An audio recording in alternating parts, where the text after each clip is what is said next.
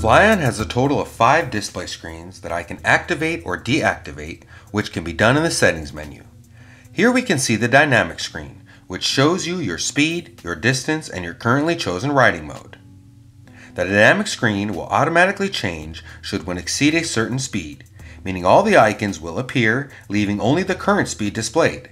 At which speed the icons disappear and actual speed enlarges can be manually adjusted, but more on that in another video. By using the turn knob, one can switch through the different screens. The training screen, for example, as shown here, one can see the motor output, the biker's power output in watts, and one can also see the biker's calories used. Important note is that the calories are only displayed after successful profile completion. If no profile was added, the speed is shown a little bigger with the speedometer scale, like the one displayed for the biker's power output. The actual trip in minutes, as well as the distance ridden and the cadence, are shown here. The next screen is the performance screen. Here we again see our speed, our motor output power in watts. Here in the middle, one can see the biker's torque as well as the motor's torque in Newton meters. So you can compare the torque of the motor to the torque of the biker.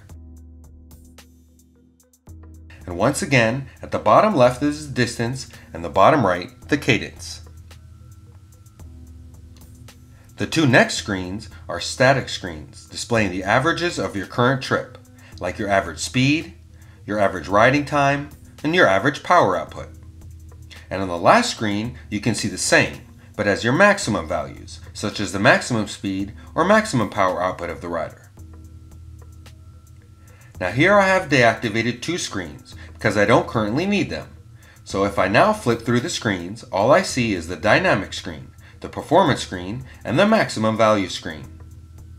Something to note is that on the maximum value screen, one always sees the entire motor usage in hours, as well as the entire distance in kilometers the motor has been ridden. Both values can be set to 0 even after a factory reset.